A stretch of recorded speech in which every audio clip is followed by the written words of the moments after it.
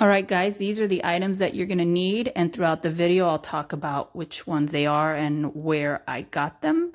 So let's start this video off. The first thing you do is you need the shells. I bought 2 molds of 6, and I cut them each into individuals, and then I cut them even more so there's just a small lip around the edge, and that way they fit perfectly into a cupcake pan.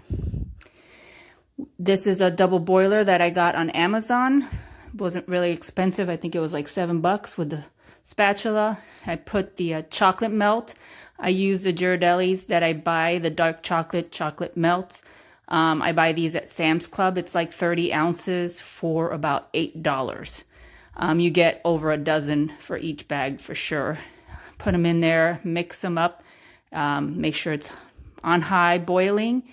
Keep mixing and mixing until they're completely melted. It could take a little while depending on your heat, but don't stop until they're completely smooth. Once they're smooth, then you turn the stove down to low just to keep them soft and melted throughout the whole process.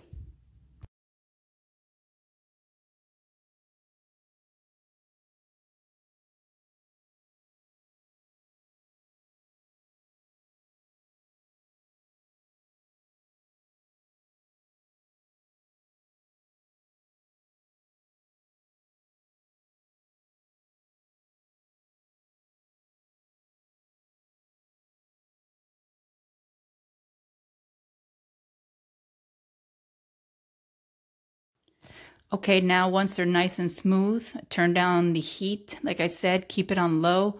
It'll just keep the chocolate nice and soft and wet. I trade over to a teaspoon size spoon.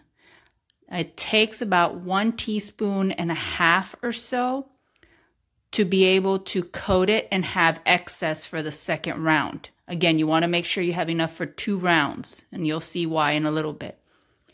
Lean the cup over and get that chocolate right to the edge. You'll notice that it will bubble right over that edge, but it usually keeps pretty well inside of it, and just keep rolling, rolling, rolling. If at first you have a hard time doing this, no problem. You get a spoon and use a spoon to get it right up to the edge. Use the bottom side of the spoon and get it right up to the edge. But if you get used to rolling it, it makes it really easy and it gets it right up to the edge. We're going to go ahead and go through each one. Just roll it all the way through. Make sure that you leave the excess chocolate inside the cup. Do not put it back into the boiler yet. We're going to do that on the second round. We need that excess chocolate. So you just keep it like that right down in the bottom.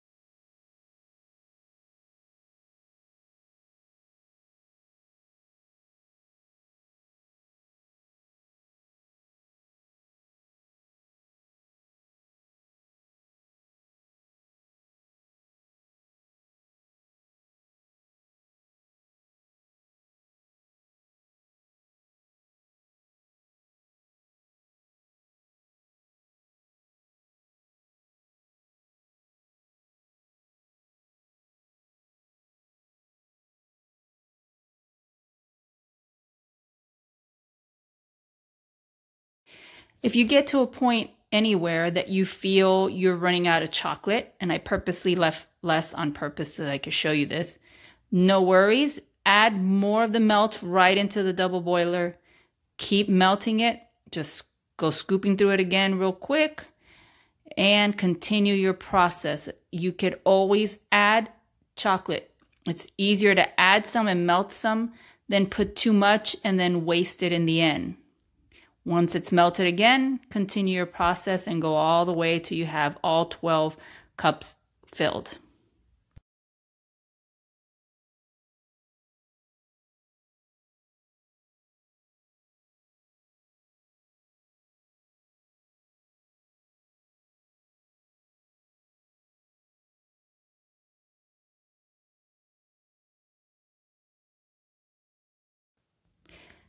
As you're rolling the chocolate inside, it'll stay pretty much to the edge.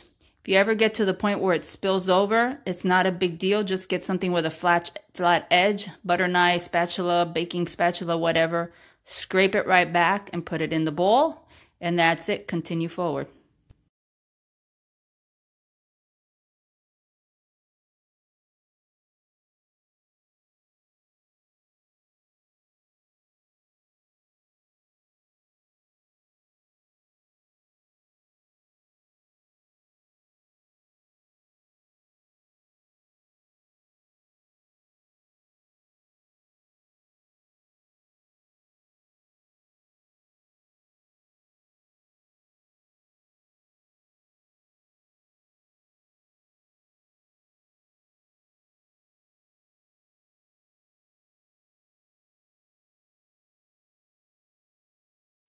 All right, guys, now we have all of 12 of them filled. We're just going to let them sit, give them about 5 to 10 minutes with the excess in it, and then we're going to come back. Once we come back, you're going to see that there's still the excess in the bottom. The sides, the bulk of it stays on the mold, and that's the whole purpose of going back a second time. To thicken up the wall a little bit so that the shell is a little bit harder and not as thin and easy to flake or melt in your hands. So you go back and squeeze a little bit, make the excess come to the sides and roll through. Go all the way around, and once you're done, you get that extra and you just dump it right back into the double boiler. I usually roll it around so you're not making a mess everywhere. Get your flat knife or side and just scoop the side. Anytime you make an error that you go off the side, it's not a big deal. We just scoop it and just pick it up. And in the second round, this is going to happen more often, of course. Every time that you drip out the excess, we're going to go through this. So again, just lean it over, get the excess. Sometimes you might see a little film on top of it if it sits a little too long, but you don't want it to sit too long, and just roll along the sides and set up a second coat.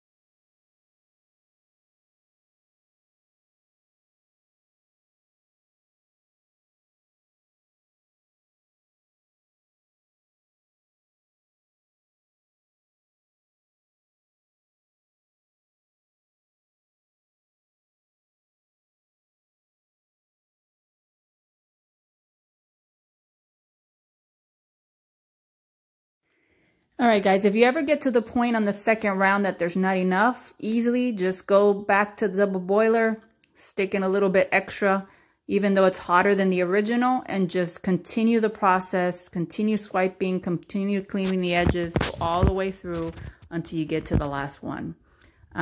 So just do this all the way to the 12th one, and then if you don't want to watch this, fast forward and I'll get to the process once they are hard.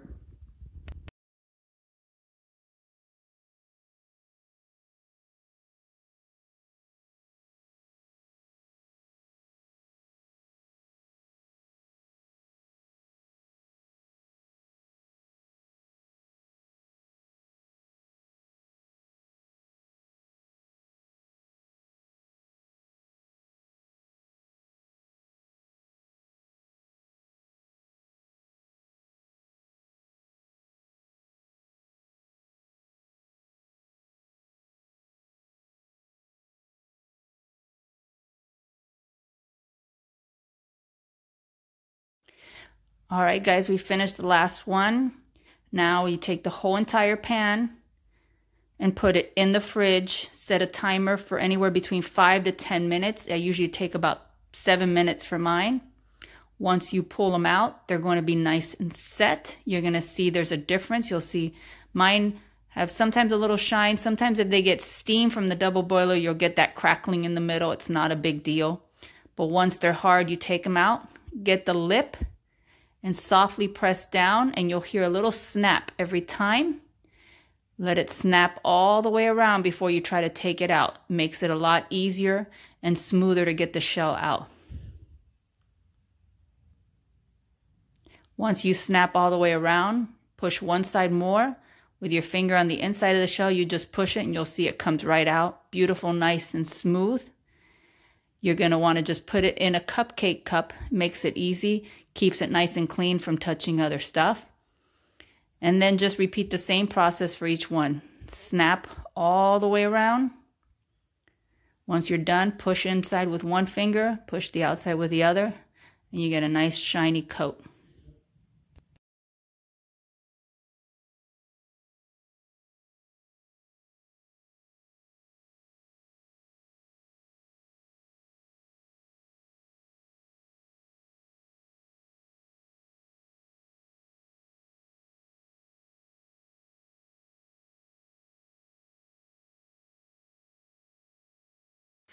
Okay, once they're all done, I like to put out 2 plates just to have something to sit them on. You could use the cupcake holders or plates. I mix the cocoa beforehand. I use the Ghirardelli's Majestic cocoa powder. It takes 1 teaspoon of the Majestic cocoa powder, or any cocoa powder really, to every 1 tablespoon of sugar. If you make a big batch, I use 1/3 of a cup of the cocoa to 1 cup of the sugar. Make sure you have a flat pan. It could be a griddle. It could be a small pan, as long as it's flat. Put it on very low heat. Sometimes I even smooth it and put it off of the heat just to get it warm. And I use the dehydrated marshmallows I got on Amazon. They have them just white. They have them like in the cereal. Some people use the bigger ones, you know, the Stay Puft ones, a little bit bigger, the Jet ones, or the big ones. I put my 2 chocolates on the plates. Now you got to make sure that you need to heat them both. Get the first one very quickly, roll it along, pull it off, put it down, put the cocoa powder in there. I use 1 tablespoon of the mix of cocoa powder chocolate mix. And then I put the marshmallows. That's a preference. You could put as much or as little or none. It's up to you. You could put, like I said, the bigger mini marshmallows or even the large ones in there. Get the second half. Same thing. Roll it a little bit. Get it soft. And then pull it off and join the edges. This is a little bit difficult.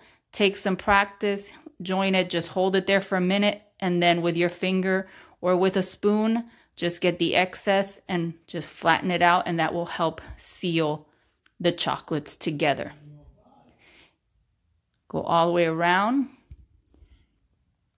and you're done.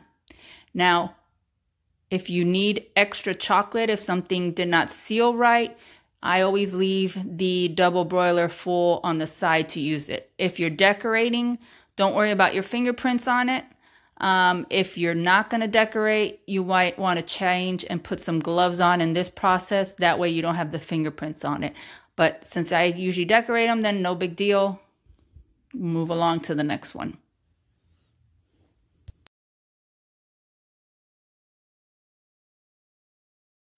All right, let's do this one more time. Don't forget, you have to melt the first one. If you do not, it will not seal right. The edge will be too thin and it will not seal. 1 tablespoon right into that. And your marshmallows, there's a million recipes. You could put peppermint. You can make this with white chocolate, dark chocolate, milk chocolate. This is just a sample. Melt the other half. Again, put it right on top, edge to edge. Since they both have a little bit of a thick seal, you'll see that chocolate right there. Hold them together. Be careful they don't slip. And then just slide. Sometimes they'll slide over a little bit. No big deal. Just get that chocolate and smooth it on there. And again, if you need extra chocolate to smooth the edge, get some from the double boiler. Or if not, if you don't have the double boiler going, then no big deal. You could get some chocolate from the pan that you melt the edges from. But I just get it from the double boiler.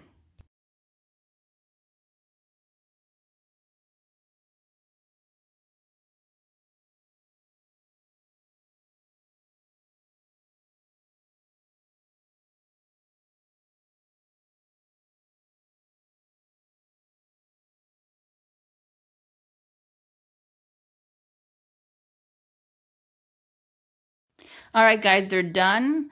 I have put them in their cupcake liners. If you want to have them keep, just put them in a Tupperware. It has to be an airtight container. I'm going to take one out to show you a demo.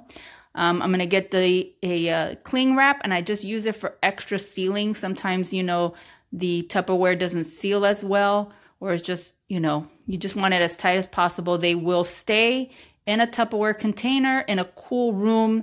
Avoid direct light, especially sunlight, and they will keep for as long as the expiration of the chocolate or any of the ingredients are, they will keep that way.